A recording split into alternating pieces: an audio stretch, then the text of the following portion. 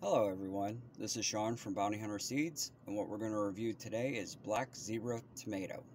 This was a natural cross that happened in Jeff Dawson's garden of green zebra and a black tomato. This is an heirloom tomato. It's an indeterminate variety, so as long as you take care of it up until frost, it will keep producing. It produces these nice striped 2 to 4 ounce striped little beefsteaks. Has gorgeous striping to it.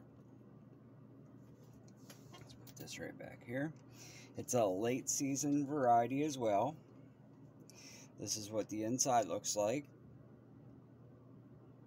Let's give it a taste and see what it tastes like.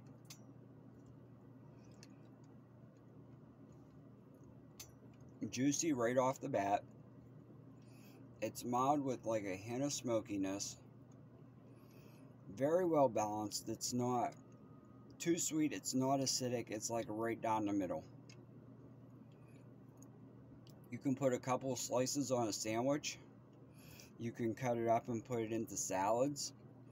You can just cut it up into chunks and snack on it if you'd like to. Very, very good tomato. You could even use this as a garnish as well.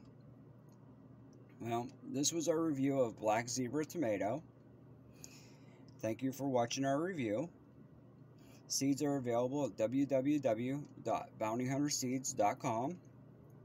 If you're new around here, please be sure to subscribe, turn on notifications, and hit that like button. It's greatly appreciated. You'll get notified of any new reviews that we post on our channel.